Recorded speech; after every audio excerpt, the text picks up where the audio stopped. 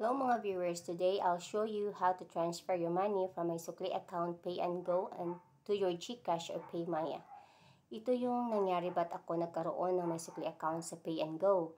I made cash in into my GCash account the amount of 1,000 pesos but sa katangahan ko ang na-type ko ay 100 pesos. So after nun, kinabahan ako kasi walang change na ma-dispense from the machine.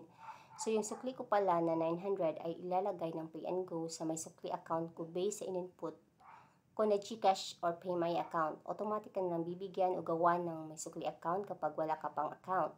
Makaka-receive ka ng text message from my sukli containing your one-time PIN or OTP.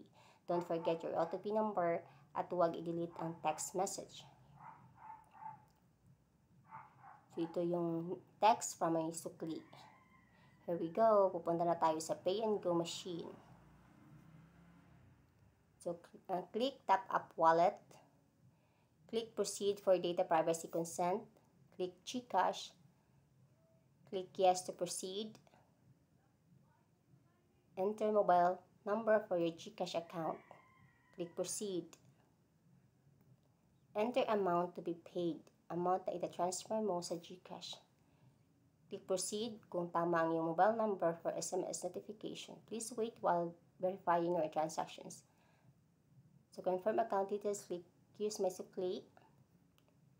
Enter your OTP or one-time PIN or password.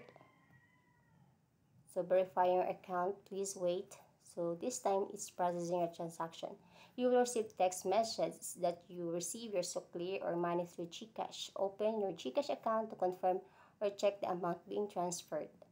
So, thank you.